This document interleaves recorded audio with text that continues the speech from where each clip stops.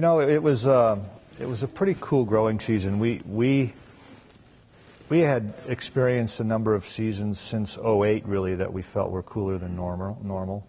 '09 was also cool, but with 10 we had a good wet spring, so we had good growth early on in the season and good shoot evenness of growth. And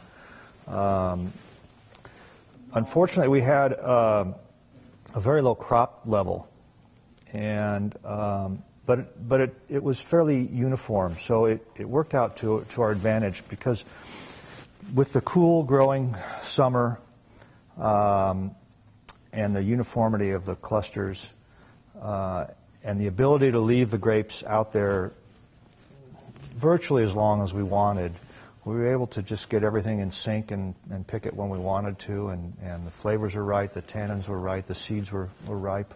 Everything worked out pretty well. It's atypical in that overall coolness of the growing season, yes, and atypical in how the wine's expressed. You know, we were talking about this earlier, where it has this expression of the rocks itself, the earth flavor. And the dimension of the wine is very broad and round, yet it has a liveliness, a minerality, I wouldn't say linearity, but it has a focus and an energy.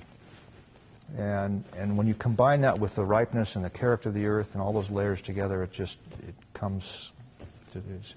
doesn't happen all the time.